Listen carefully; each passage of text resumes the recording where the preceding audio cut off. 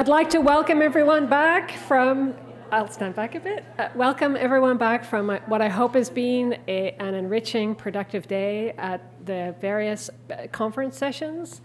Again, for those who might have missed it earlier, I'm Julia Blakeney. I direct the Writing Center here at the Center for Writing Excellence.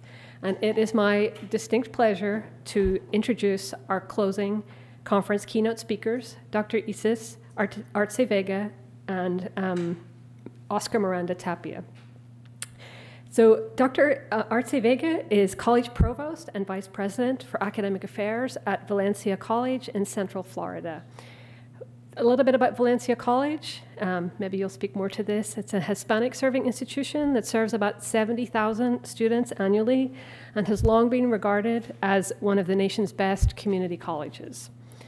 ISIS provides strategic leadership for a variety of areas, including, take a deep breath before I list them all, curriculum, assessment, faculty development, distance learning, career and workforce education, and partnerships for educational equity. Prior to joining Valencia, Isis served as an assistant vice president for teaching and learning at Florida International University. She has also taught English composition and enrollment management at the University of Miami. And her work is fueled by a commitment to equity and justice implemented through love and service. Oscar Miranda Tapia is Assistant Director for First Generation Student Support Services at Elon University. In this position, he is responsible for creating and developing Elon University's new First Generation initiative. Since the initiative's establishment, Oscar has developed many campus partnerships and programming to advance First Generation college student success.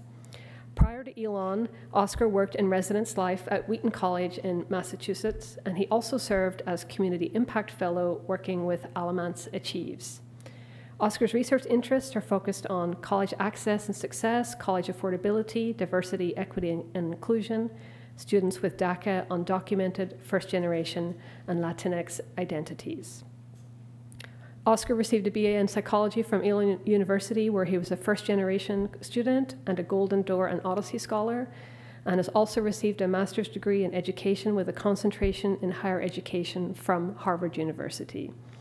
So our keynote speaker's presentation, Latinx Perspectives on Relationship-Rich Education, draws on their forthcoming book, Your Relationship-Rich Education, A Student Guide to Making Meaningful Connections in College, with co-authors Peter Felton and Leo Lambert. So warm welcome to our keynote speakers.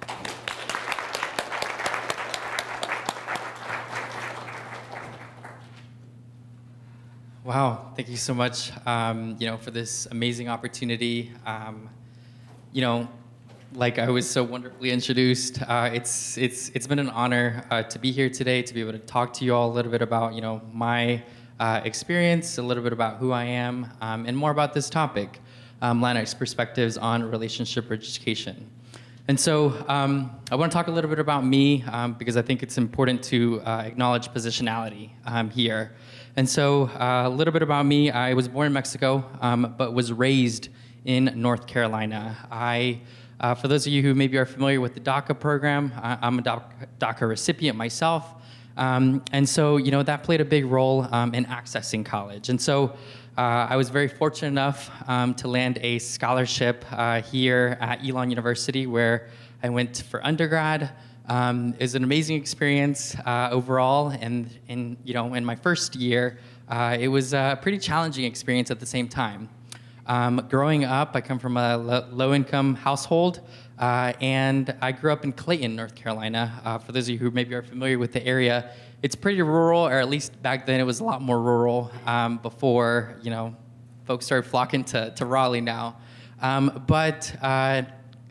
so growing up in that area, I was very much used to being the only person of color, I think, in my classes, right? When I was in honors classes or AP classes, I was oftentimes the only Latino student in my class. And I was very used to that. However, when I got to Elon, I was, not surprised by the amount of white students that existed at this institution.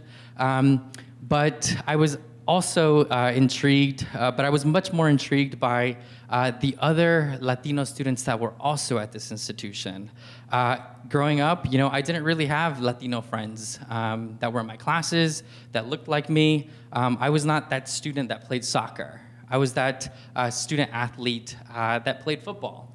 And oftentimes I just didn't have folks that looked like me that I could talk to about my Latinidad, my culture, and all the wonderful things that come with it.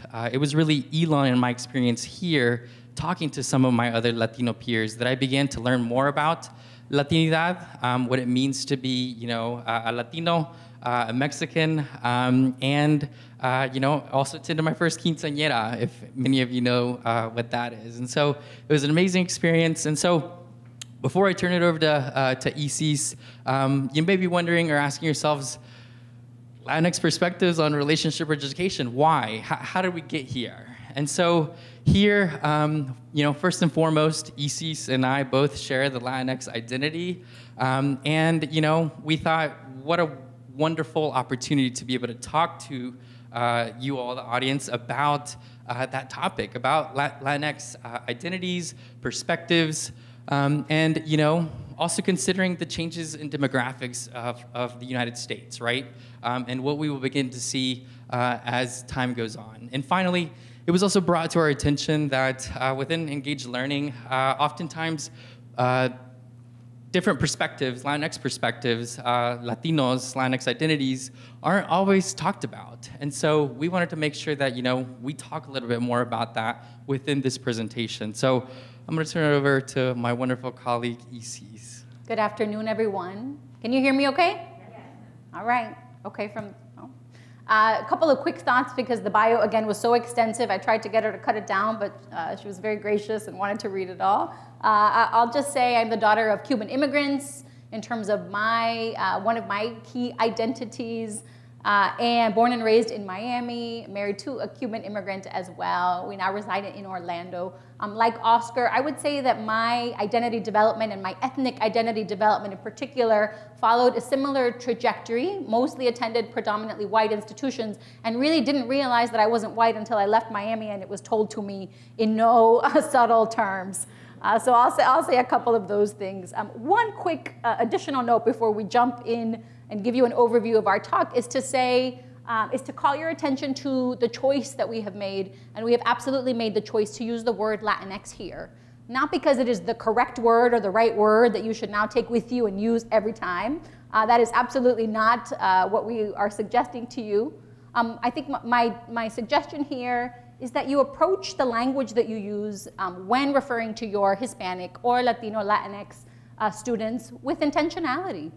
That you look into the research, and in the resources that we will share later and that will be circulated, you will see an article that discusses at length all of the terminology that's used and the relationship between one choice or another and how it might shape the students that you serve. The best way to refer to individuals of Latinx identities is to refer to ask and then use that. Right? Like, there is no right answer. Oscar says that he identifies as Latino. I identify as Latina or Cuban. I think a lot of people refer to me as Cuban, even though I was born in Miami. So here we wanted to share with you that we have chosen Latinx amongst the many options that exist because of its inclusion. It is seen as one of the more inclusive terms. And then in our talk, you'll hear us naturally say things like Latina, Latino, or Hispanic, because those are part of our lexicon as well. All right.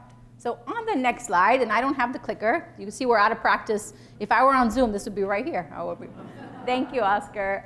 On this slide, we wanted to just share how we have designed the time together.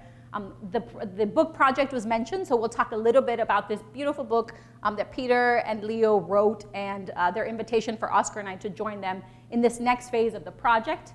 I want to talk a little bit about this idea of identity consciousness.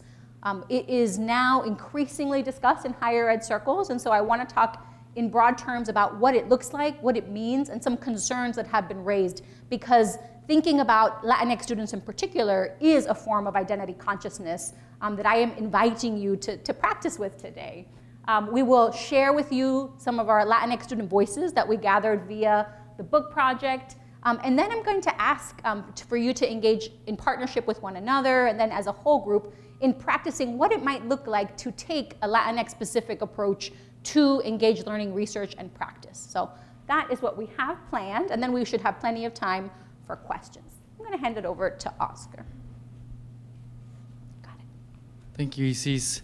Okay, go. So like Isis said, I want to talk to you all a little bit about, this amazing book written by Leo Lamberts and Peter Felton. I see Peter in the back. I want to give him a shout out.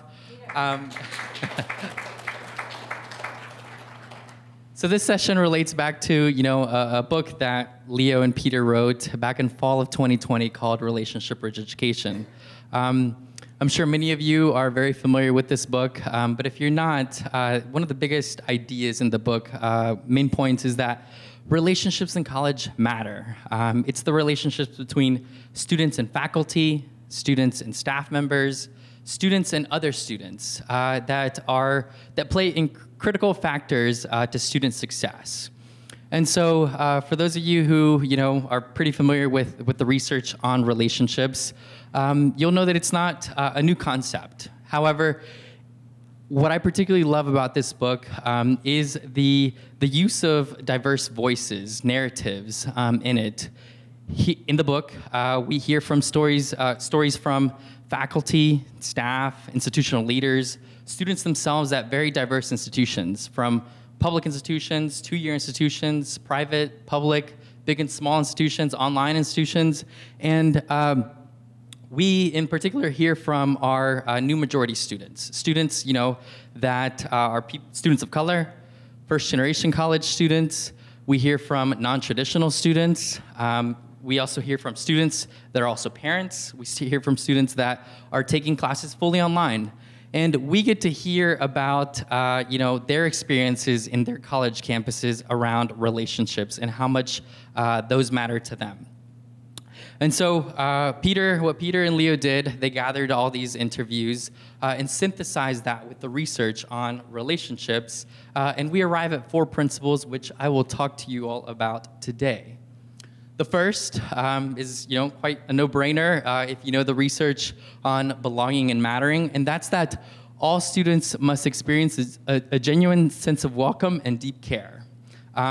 When I think about our Latinx students, for example, in particular our students that also identify as first generation, we know that it can be intimidating at times to go into college, go into a new space, and have to interact with, scholarly leaders, PhD holders, faculty on campus, institutional leaders, and so it can be quite intimidating. And so this particular point, this principle, is very foundational to this kind of work.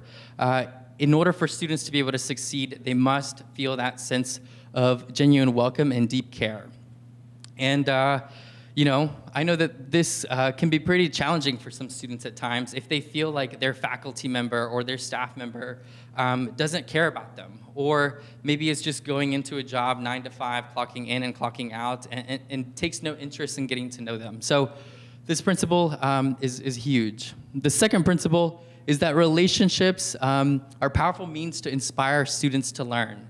It's through relationships between students, faculty, staff, and peers that we begin to build trust with students, and we begin to have more vulnerable conversations about their personal lives, what's happening back home, some of their dreams and aspirations, and we can begin to have more conversations, deeper conversations in their academics, about potential career paths, ways of navigating higher education institutions.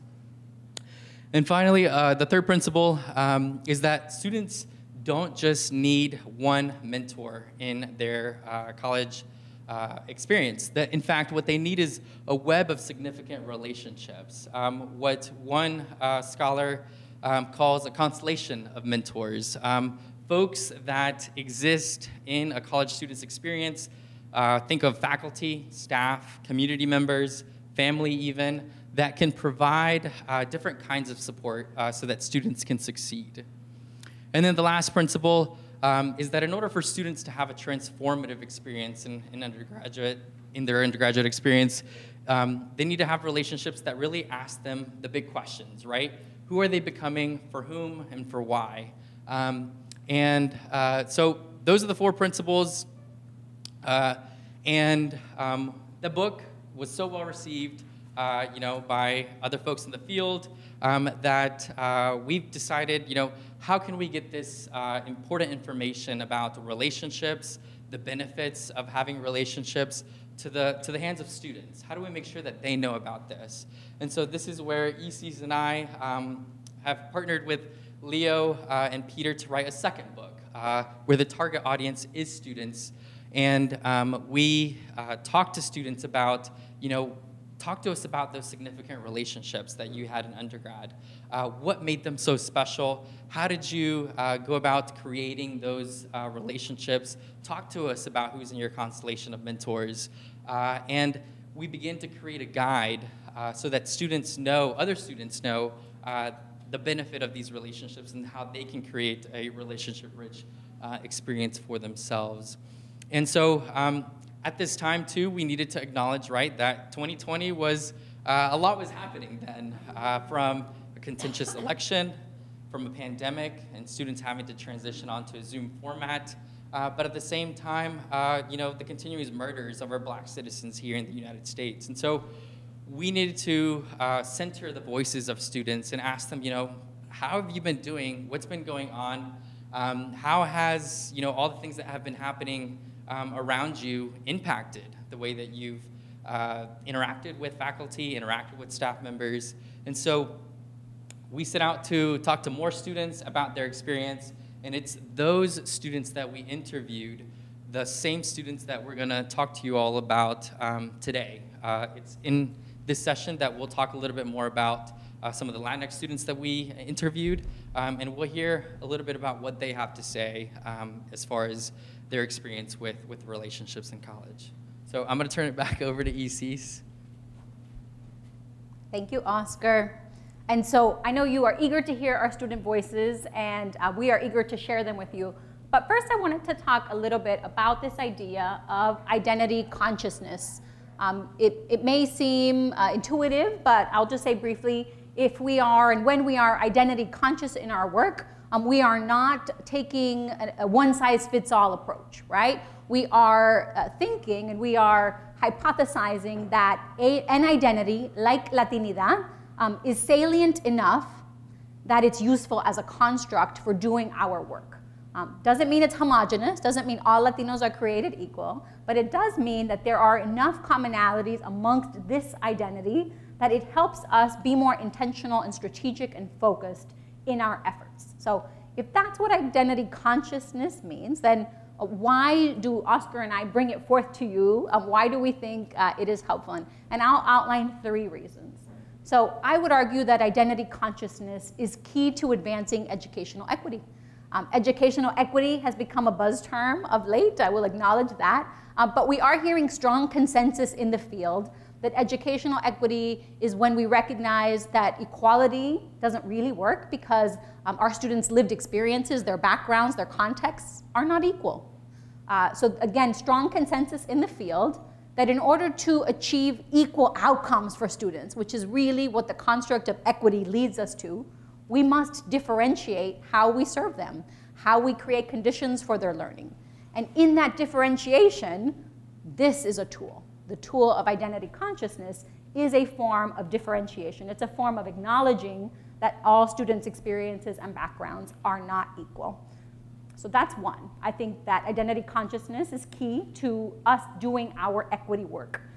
Secondly, I will say, and I'll draw on my dear friends and their book called Moving from Equity Talk to Equity Walk. I think I added a word in there. From Equity Talk to Equity Walk, where the authors make the point that part of what equity-minded practitioners do when we do our work well is that we are specific in our terminology and that we avoid euphemisms and we avoid proxies for race and ethnicity. Often we don't want to say Black students, Latino students. We shy away from it. We say underserved, underrepresented. We use first gen as a proxy. We refer to their socioeconomic background. So identity consciousness invites us and encourages us to say, this isn't just a strategy or an approach for all students. or for our underserved or minority or minoritized students. I am in fact talking about our Latino students, and that is okay, right? So that is, again, a key skill set that is associated with effective equity-minded practice.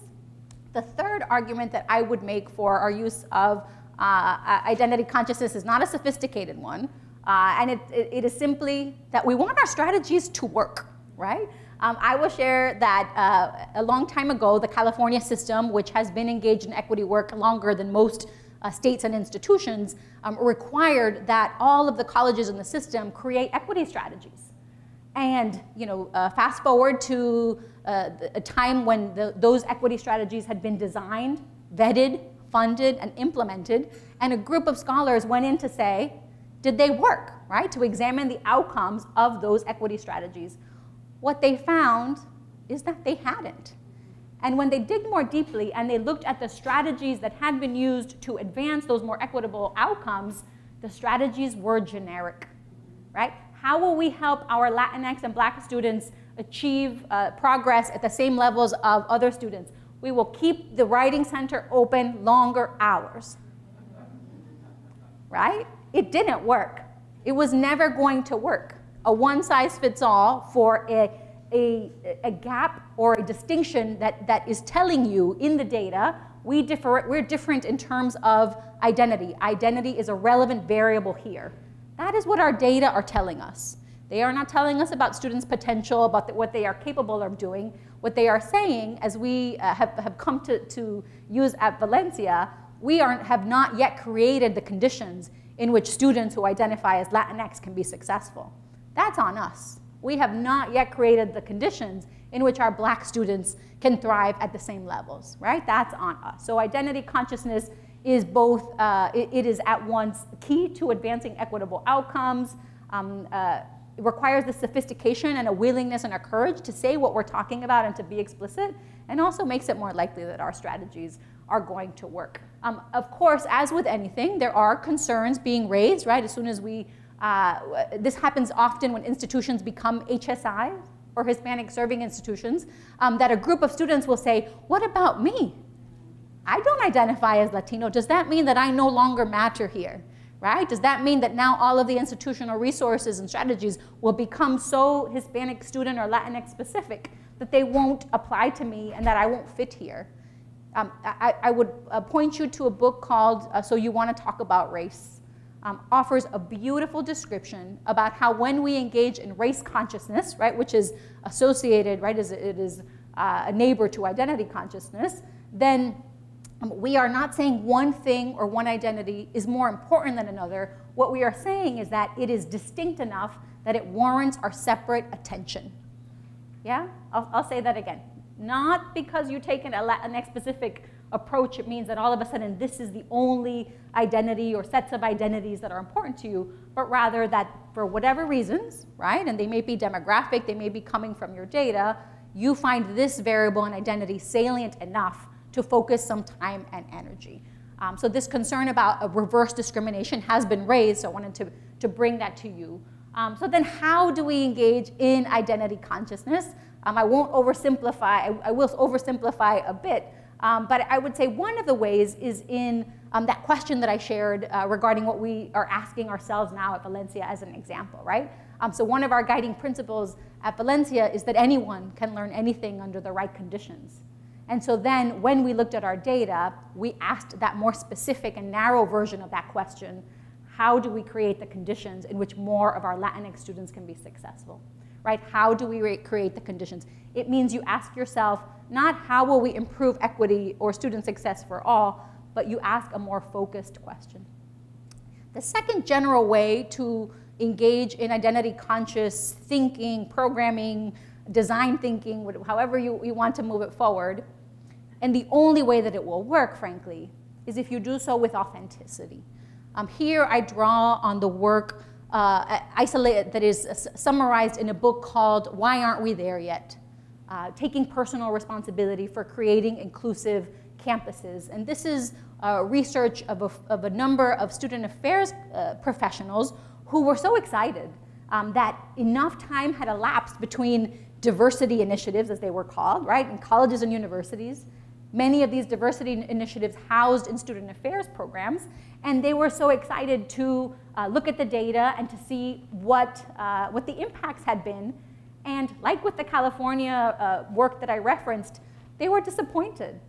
They were disappointed, and they sought to not just be disappointed, right, as good scholars, but to understand what went wrong. What did we do? What, as practitioners, what did we not do, or what did we not do enough of? And here, one of their working hypotheses and kind of arguments in the book is that part of why we aren't there yet is that we were so excited to try out strategies and top 10 ideas and innovations, and is that we didn't stop and recognize that when we engage with our students whose identities differ from ours, who's there in the room? We are. We're there. And we are not neutral agents in that space. Our identities and our associations and our biases, whether we recognize them or not, are in there, and they shape the effectiveness of our practices. And so they argued that practitioners in student affairs, they skipped ahead. They were excited, and they didn't realize that they hadn't done their work, their reflecting and looking inward, to identify some of the ways that they were implementing their efforts toward equity without even recognizing that they were shaping the work itself. Yeah, does that make sense? And so because I didn't want that to happen to you in your efforts to advance equity and take a Latinx specific approach, if you so decide, I wanted to take the next couple of slides to guide you through, or the next slide to guide you through a quiet personal reflection associated with Latinx identities, and next just to share a couple of thoughts about the kinds of associations that are prevalent. Yeah? So here we go. On this next slide, again, quiet, nobody will ask you to share anything. This is personal, so it's just between you and you. If you want to write it down, that's fine, but nobody's looking. All right, so when you think about Latinx individuals, and you put the term here that resonates for you. If you think of us as Latino, and that's, or Hispanic, put that term in for yourself, because it's your reflection, not mine. What comes to mind?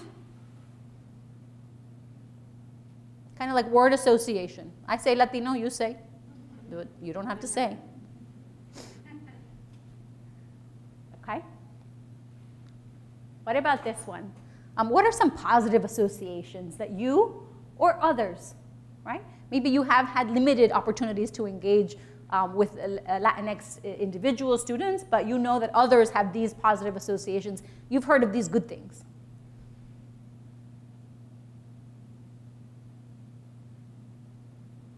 You have something? Yeah? Okay. What about this one? What are some negative associations that you or others have regarding Latinx individuals? And even if you are sure they're not true and you don't like to think about them, bring them up to your mind just for a second.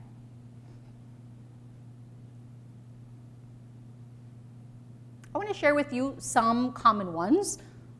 In terms of positive associations, I would say that perhaps the most well-established, regarded framework around Latino strengths comes from Tara Yosso's work on community cultural wealth. So in the references, you'll have a link to her great article. I won't go into detail, but part of what she posits and articulates so beautifully in this piece are kinds of strengths, categories of strengths: familial strengths, linguistic strengths, navigational strengths, etc. So those might be some of the positive associations that came to you.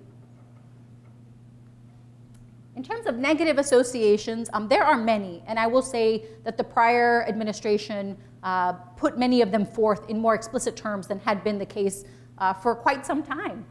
So our limited English abilities, right, our challenges with the English language, documentation, right, and illegality, laziness, dangerous.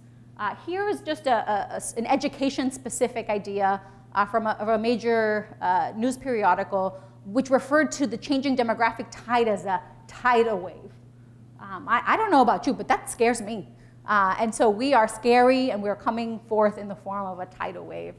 Just some of the ways that negative associations become disseminated in the media.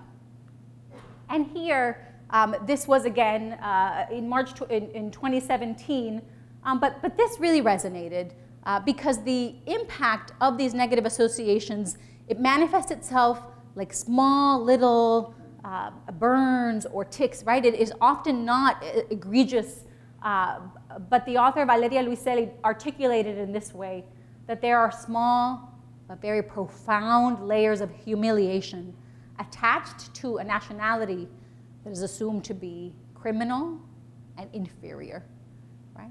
This is some of the language that, right, is out there, and we hear it and we feel it, and we imagine that you do too. And so with that reflection in mind, we are, hey, I'm gonna shift, but I'm not, because the clicker is not gonna let me. It's okay. We are going to share some of our Latinx student voices, but we also wanted to give you the benefit of the question that we will be posing to you afterwards to talk to one another about, and hopefully we'll have a large group discussion. So please have this question in your mind as Oscar guides us through these students that we had the honor of speaking to and their lived experiences as they described them.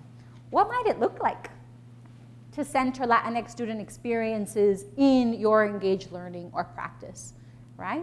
Even if you had never thought about it, what could it look like? And so some of you who are doing this already, we hope to hear what you are doing as well. So this is the question, hold it in your mind. Maybe take some notes while you hear our student voices, and then we will come back to it after Oscar guides us through that process.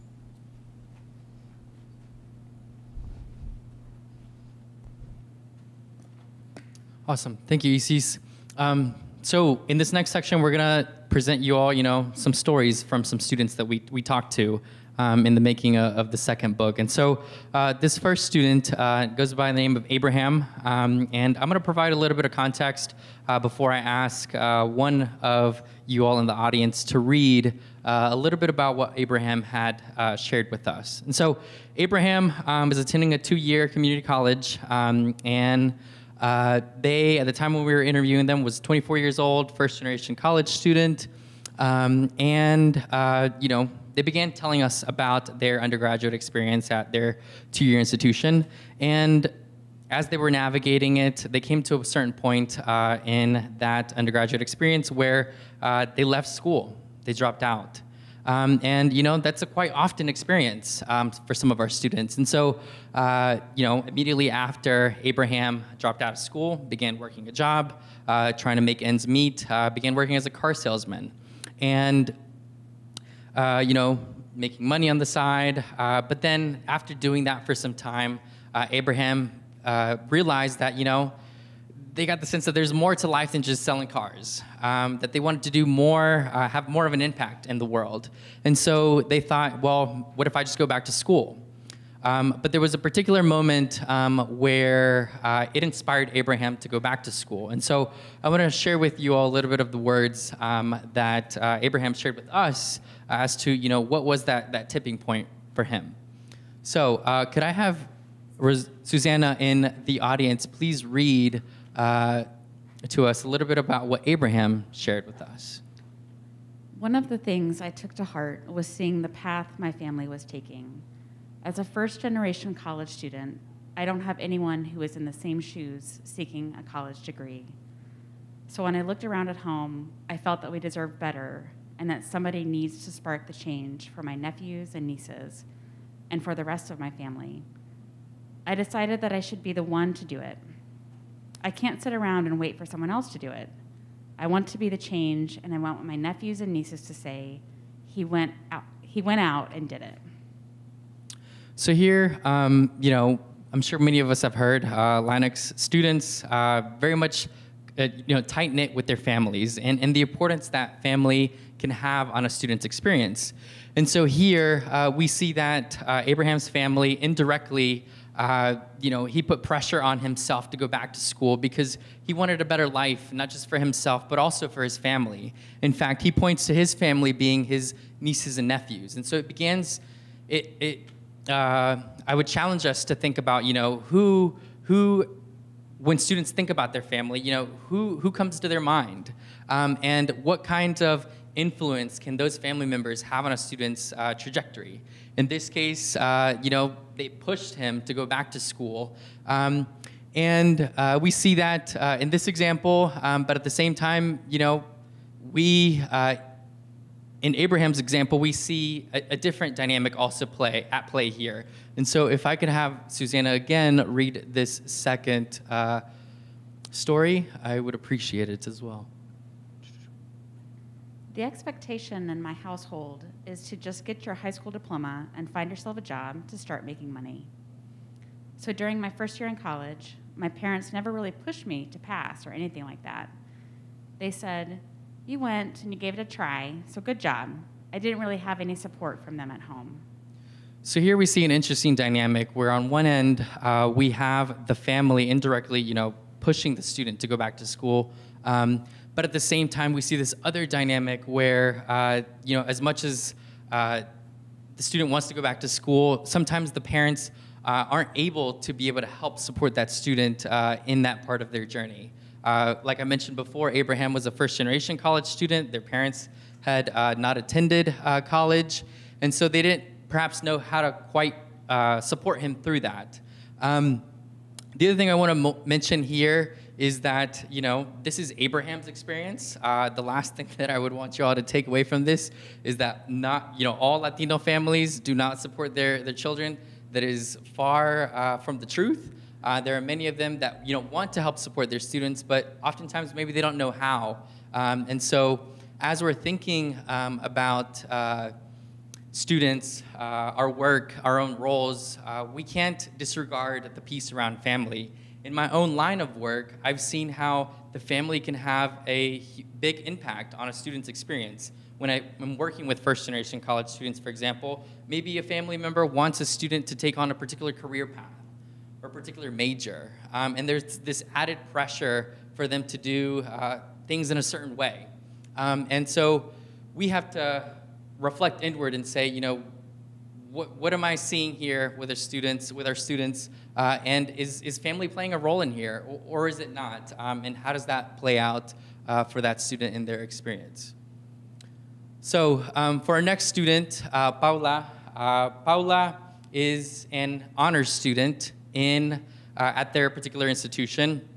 They were born in Mexico, raised in Miami, and they're an outstanding student. They are going to be applying to medical school this upcoming cycle, 2023. As I mentioned before, they were an honors student, and they also served as a learning assistant in one of their classes. And so in that role, they had an amazing opportunity to be able to interact with some of their peers and help them, help influence some of their learning. And she loved that about that role. So much so that, she loved having those conversations with students and vice versa. But at the same time, her peers also provided her an added layer of support for her. And so here I want to point us to the impact that peers can have on our own learning. So if I could have Melanie in the audience, please read this story. I built a lot of meaningful relationships with the people in that fraternity because they were all pre-med students. We were all going the same way. I had friends that were incredibly smart, borderline genius, and that also drove me to be like, okay, I can do this. I also had a lot of mentorship from my big in the fraternity who got accepted into medical school. So I would ask her all the time about the medical school application process. Sometimes I got so overwhelmed and I would call her crying thinking, what if I don't get accepted? I've also had people from my fraternity tutor me through the hardest subjects, but I got through it because I had friends from that fraternity in that same class. There was a mini section of the club in the class. We got to help each other study for the tests. Thank you. So here I want to point out, the impact that students' peers can have on their learning. Here in this example, we see that, Paula was able to have other peers that were also in the same track as her, wanting to go into medical school, and that she could lean on them to talk to her about the college application process, learning more about that process. We also see here that, at times, she could lean on her peers and talk to her about some of her fears about potentially not getting accepted and what that would look like. And so peers can have a huge impact on students' experiences in college. And for Latinx students and other students alike, we wanted to make sure that we highlight that as well. So for our next student, they attend a 2-year institution, first-generation college student as well, born in Mexico, but raised, the majority of their life here in the United States. And this particular student got into college, and they were also accepted into a program that supports first-generation college students. And in order to be a part of this program, you needed to attend a summer bridge program during the summer. And so in this next slide, we're going to hear from Olegaria and hear her story about her first interaction with a college professor during that summer bridge program. So for this story, could I please have Peter read this to us? For me, talking to a professor in college was hard. I thought, how do I approach a professor in college? How do I ask for help? I don't want to seem ignorant in front of them. After a few tries of me trying to approach the professor, he approached me and says, Olegaria, I've seen that you are one of the students that stays quiet, and I noticed you don't want to ask for help, but just know that I'm the professor, I'm here to help you. I'll not force you to ask for help if you don't want to, but if you need to, please do so. Afterwards, I felt more confident. The fact that he approached me when I was struggling with a few math problems really opened the door for me to think professors in college are normal people just like me. They're not going to put me down or think I'm ignorant. My mindset changed. I thought to myself, college professors are really different than when I thought they were. Thank you so much. So here, as is the circumstance for our students, first-generation college students, oftentimes they don't know how to approach a faculty member or staff member. They're intimidated. And for Olegaria, perhaps they had heard in their K-12 system, from some of their teachers that, professors in college aren't going to care about you, that they're not going to hold your hand, that they're not going to do X, Y, Z, and that can, that can really change a student's perspective later in college when they're trying to interact with a faculty member. The other thing that I want to highlight here is that within this upcoming book, we really want students to take away that the fact that asking for help is a sign of strength and not a sign of weakness, and that we as faculty members or staff members, institutional leaders, can have a huge impact in helping students be able to make that ask for help. Here we see that professor reached out to the student directly, noticed something about the student, and tried to bring the student's walls down so that they can have an interactive conversation that could later lead to more support academically. The other thing I want to point out here is that oftentimes some of our students, like I said before, are intimidated to talking to their professors, but there exists a power dynamic, right, in our classrooms between faculty members standing up, saying spitting all this knowledge out to students, and students taking in that information, but oftentimes not questioning it or asking for more of the professors. And with our Latinx students, oftentimes, as well as other cultures, oftentimes that dynamic between an authoritative figure at the front of the classroom can have a huge impact on whether or not they interact and engage. So those are the student stories that we wanted to share with you all today. And so, like EC's mentioned earlier, there's a question that we wanted you all to reflect on. And so I'm going to pass it back over to EC's to take us into that session. Thank you so much, Oscar. It was hard for us to choose among the many voices that we gathered and heard from our Latinx students. It, again, was such an honor to engage in that research. And here we brought these 3 examples to you. One, to complicate this idea of familialism, right? It has almost become, oh, of course, they love their family, as if it were simple and not laden with complexity, right? And kind of both motivations and very literal, tangible support, as I had all of my upbringing, and also some forces that sometimes can run counter and for varying intentions, as Oscar described. Peers, we wanted to lift up the role of peers in Latinx conscious and in doing our equity work. Many institutions are striving diligently to diversify faculty, right, so that students see their identities validated in their faculty members. And if you're wondering if it makes a difference, I will say, as the only Latina professor that many of my students had, when they told me that time and time again, what an enormous difference it made for them to see me in my role. And now staff and professionals say the same thing. It does seem to make a big difference. But that's okay. Someone asked me when I spoke last week, do you think that a mostly white faculty can advance equitable outcomes? Absolutely, 100%. I don't question that for a moment. That intentionality and that authenticity are key. And so students are also, as their demographic profile changes, one of the good things that I can say is that it may be take us longer to diversify faculty, but students are diverse and they can support one another, and it can be easier for them to establish trust with one another because they are closer in their identities. So leveraging students and peer-to-peer connections and work can be another idea, and we heard that in our students' experiences. And then finally, this recognition that you and our faculty members are key players and that relationships are not optional.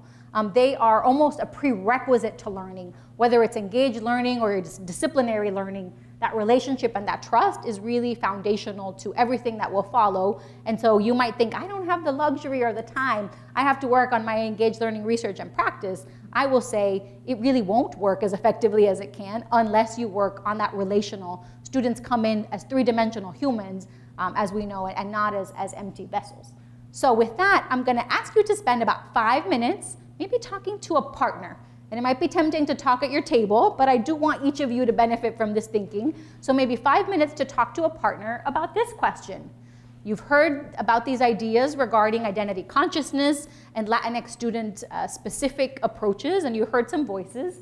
What might it look like for you to center Latinx students in your engaged learning research and or practice? Take about 5 minutes. Hello. We're going to bring it back. We're so sorry. Thank you all. Thank you all so much for engaging in this question. Appreciate your time. So we're looking at the time, and we want to make sure that you all have enough time to ask us questions. And so, but before we do that, could we have some time to be able to talk a little bit about, what you all discussed at your tables? We have our fellow colleague over here, Peter, who has a microphone. So if anyone would like to share what they discussed, we'd love to hear more about that. You just raise your hand if you have something to say, and Peter will walk right over to you.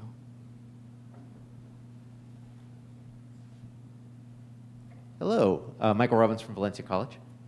So one of the things we talked about in terms of engaged learning practices had to do with something we saw throughout the student experiences, which was sort of demystifying educational practices. I told Shara that I call it the educational boogeyman, that at every level there's another boogeyman. So when you're in 3rd grade, they say your 4th grade teacher is not going to play the way I'm playing. When they hit college, that boogeyman becomes the college professor. And so in one of the stories you shared, there was the student who felt that they couldn't ask questions until the professor eventually demystified the idea that they are a scary figure in the classroom. And so in terms of centering this on engaged learning practices, I would say one of the first things we can do is demystify that notion that we are not a figure to be talked to, or that we're not going to be understanding, essentially humanizing us as a faculty. So that was one of the first thoughts I had. Thank you, Michael. I love that. Part of what I heard in your response was also this idea that Oscar and I talked about earlier. Engaged learning, or one of the specific names for whatever engaged learning practice you are trying to advance, or that's another boogeyman, to use Michael's word. That's another weird thing that I don't know about, so maybe I won't be good at it, and no thank you, right? So our terminology and the fact that it is often not intuitive what we mean, it can seem scary, right? Undergraduate research, maybe not. And so being really transparent and open, and maybe thinking about the language we use when describing these opportunities might be another extension of that thought. Yeah. I agree with that point. You know, making sure that it's clear to students what the value is of maybe an undergraduate research experience, or you know, the value of, hey, talking to your professors might be very beneficial because I might be one of the people that writes you a letter of recommendation down the road for graduate school. You know, explaining, demystifying some of those is very helpful to students. Something else you discussed at your tables, or a question that came up at your table? You kept looking. Thank you. So I'm Michelle Eady, and I'm from the University of Wollongong in Australia. And I know that there's some colleagues in the room that are from different parts of the world, where I'd like to challenge the idea of it's not so much, I think, a cultural shift. We've been talking about a cultural shift a lot today, about what happens in universities. But can we actually shift culture? So what I mean is, in some places in the world, it's not just a boogeyman, it's culture, the way that universities are run, and how students come into that culture, and the respect that is paid to the university professor. And the relationship part is not really a piece that's ever spoken about. So I think from a university, from a North American perspective, we can set an example about how to shift that cultural shift within universities. But still, I think we still need to be open-minded about, is it really possible to shift a whole culture and to think about a different way that universities should be? I'm buying in. I'm 100%. I'm open door students that might go to weddings. I've been to more baptisms in my career since I've been a university professor than I've ever been in my personal life.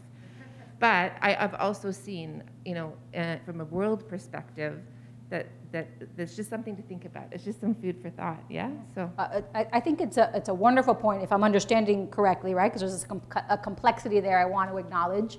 And part of what I'm hearing is this recognition that on the one hand, we want to empower and be honest with our students about the institutional cultures they're entering as is. And on the other hand, we want to do what we can in our power to change parts of our culture that we find to be problematic or not welcoming or not inclusive or obscure, right? So I think both of these we work on in parallel.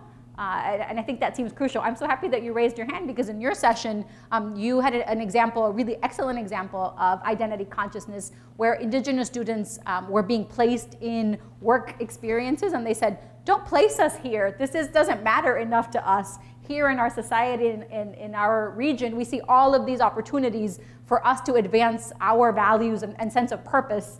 Place us there in your work-based experience, and we will be more successful and we will thrive. So I thought that was a really beautiful example of identity consciousness that you shared with us earlier. Thank you.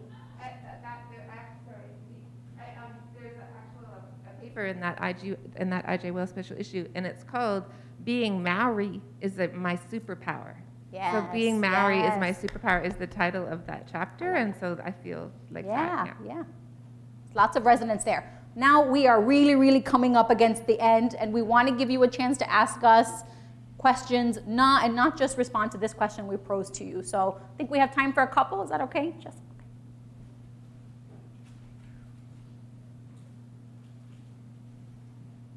Thank you both so much for this amazing presentation. And I love hearing about Orlando. I grew up in Orlando, so this is very close to my heart. I also love that you're working on the book for students, right? And with the complexity of Latinidad and Latinx identity, I wonder, if and how when you're talking about these issues with students who are Latinx students, how you are addressing those complexities of what Latinidad means. You started by talking about Latinx and how that's an expansive term, and Latinx communities still encompass a lot of anti-Blackness and anti-indigeneity. Yes. So how do you talk about that with students in this book or in your work? I would love to learn. Thank you. I want to pass it to Oscar, but I want to first say that Peter reminded us that the book for students will be available for free, open access to students. So just wanted to be really excited and to share that with you. Thank you. Oscar? Yeah, so when we talk to students, we made sure to have that conversation around, how's your identity kind of played into this? And for some students, it was very, it played a big role. And that's I think one of the areas that like I personally would have loved for us to go perhaps even deeper into talking about, what does it look like? We have you have maybe a Mexican background, but let's talk about, what it means to be Latino or Latinx in a different context, a different nationality. And so, I mean, you raise a very interesting point, one that we can certainly have, put more of an emphasis on. Unfortunately, there's only so much that, we could have said and explored. And we try to make sure that students were at least aware in the book that, there's folks on campus that they can reach out to have some of these more in-depth, deeper conversations. So that's what I'll say there. And you're absolutely right? As I shared was my experience, often students come to college without having had those opportunities to learn about their identities. It might seem unfathomable that I got to North Carolina for my undergraduate years and was suddenly non-white because non-whiteness was told to me, right? And it was told to me in a number of forms. But in fact, it was a really powerful learning moment for me, and part of why I began this journey of understanding and seeking to be culturally responsive and humble in the work that I did afterwards. We want to thank you for sticking around. We know we were the last session of the conference. Appreciate all of your thoughtful attention, your conversations, as Oscar shared. It was clear you were really getting into it. And we have our email addresses on one of the slides, and we'll be happy to hear from you. And again, the resources that we recommend are highlighted there as well. Thank you so much. Thank you all.